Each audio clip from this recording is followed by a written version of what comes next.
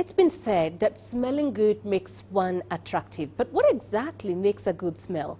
Uche Okoronkwo takes us to the island of Comoros, where the very essence of the scents we wear every day is found.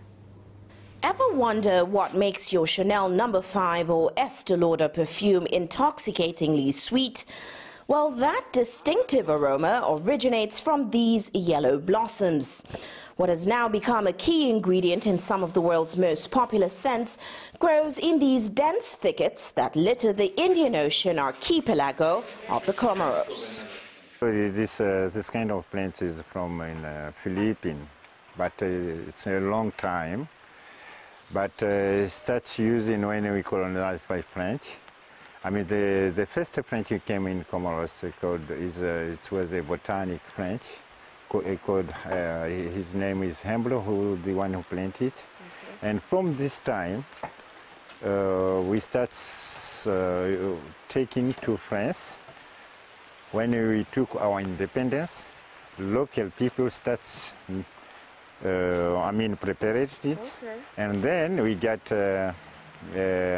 finance from the European Union to make better, to grow, the business for the world. Now, Comoros is known as the perfume island because it grows and produces some of the world's most popular scents and spices, such as vanilla. But it really gets its name from one particular plant, this plant right here, the ylang-ylang plant. Now, this is used to create perfumes, essential oils that can be used for aromatherapy and even medicine. Today, over half of the world's supply comes from the 3 tiny islands of Comoros, and it exports about $1.5 million of the essential oil per year.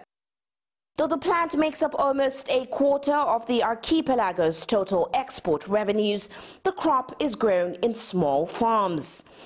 After the flowers are carefully collected, they are sent to nearby distilleries, where traditional wood-fire distillers like these extract the essence. We start by extracting the highest quality of the oil and then continue to extract the lower qualities.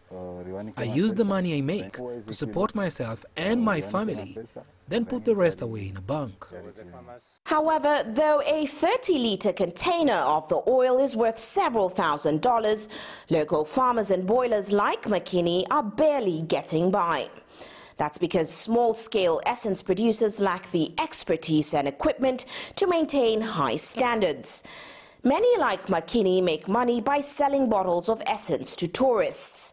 While economists say in order for the flower to become a key source of income and a significant currency earner for the country, there still needs to be a serious reorganization of the sector. Uche Okoronkwo, CGTN, Moroni, Comoros.